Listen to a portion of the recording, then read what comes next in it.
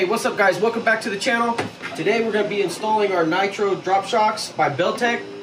Finally got these in. I've been having all kinds of issues kind of figuring out what shock to run and where to run it and all that good stuff. So the problem that I was having is the shock mount. There's already an upper shock mount and it's on the outside of the frame right here. All right, so initially I was going to run the shock with you know, one of these banana style that just kind of mount onto the axle. And the problem I was running into, it was putting the shock straight up and down. So I was having troubles getting a shock that was long enough and would collapse enough to be able to fit. So I couldn't get anything that would work. I really didn't want to take the bed off to change the upper mount. So what I decided to do is I'm just going to run it to the link. And that way too, I can set this at about a 20 to 30 degree angle, and that's kind of the optimal angle to have the most, the best ride in the shock. So what I'm going to do right now is we'll get the tops all mounted on, and then we'll get the bottoms marked up. We're just going to do these studs on the links. I'm just going to weld these in.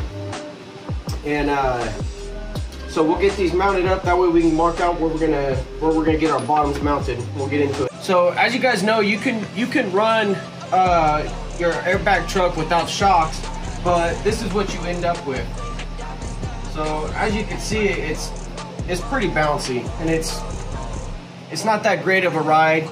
And honestly, with it being a 3/8 line and all that stuff, it's not very fast. So like, I think that stuff's all kind of played out, and that's why we're going to be going with the shocks. I think, you know, you could ride lower, you could tuck more with the shocks because it's just a little bit more stable, and you ain't got to worry about bouncing all over the place. So that's why we're going to run with these shocks. All right, guys. So got my hole drilled. So I went 11 3/4 from the pivot point. So I'm just gonna go in there, come over here, run a bead. We're gonna call that good right there. All right, here it is mounted up. Got her tightened down. So now we'll get the rim book back on, get the jacks out, and then just make sure everything kind of flows well when we go up and down with it. So we'll cycle the suspension, just check everything. All right, guys, just got the back wrapped up. Everything's bolted on, all legit. Can you see it, or can you show them? Maybe you show them from the back. But we just did the same thing on the other side. But now look, now I got pushed pretty hard to get any kind of bounce. It's got a nice recoil to it. It's gonna ride good now, nice and smooth, be floating. Choo, choo. Now we just gotta get the front done, which is gonna be the most difficult one. So have to do some measurements, figure out the shock size. Just weld her up. All right.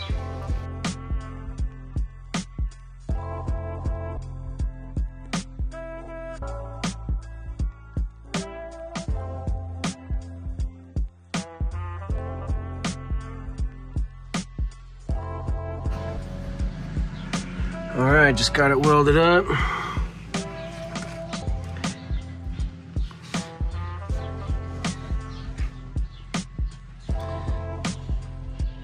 Not the best,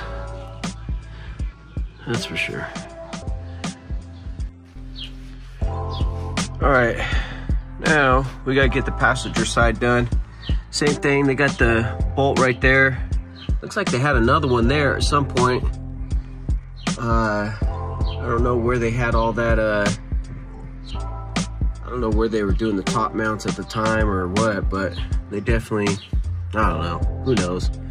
But I'm gonna get this cleaned up, and this side should be a lot easier because got plenty of room over here. It's not near as technical, so this side should go pretty quick. But we'll get to it. All right, guys. Got all that cleaned up. This one was a pain because you really can't get in here without shooting sparks right at your face, but Just had to bear through it. Threw this up here just to protect the bag from getting hit with all the sparks. Got that cleaned up. Actually needs to be cleaned up a little bit more, but should be good enough to get going and mocking up though. All right, so I'm gonna make the lower mount, and what I'm using is just, it's just a banana style axle mount that I had. I'm just using this. All I did last time is I just cut a little bit off, cut it right there, bent it right here, and that's how I made this bottom mount. So, I mean, obviously this isn't,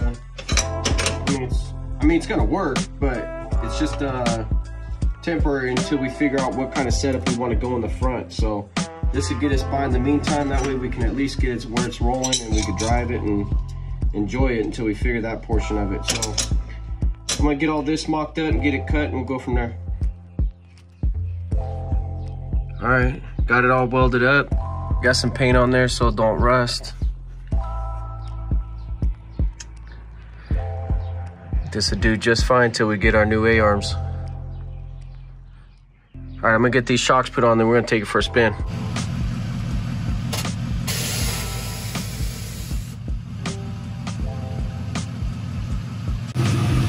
All right, guys, just cycled the suspension right now. Let's see if I can get you in there. There you go. So there, it's already all the way laid out. So still looks like there's about an 1.5 inches of before it bottoms out the shock. So obviously we'll have to cut that bolt. But that's it. I think this is gonna work good for the time being until we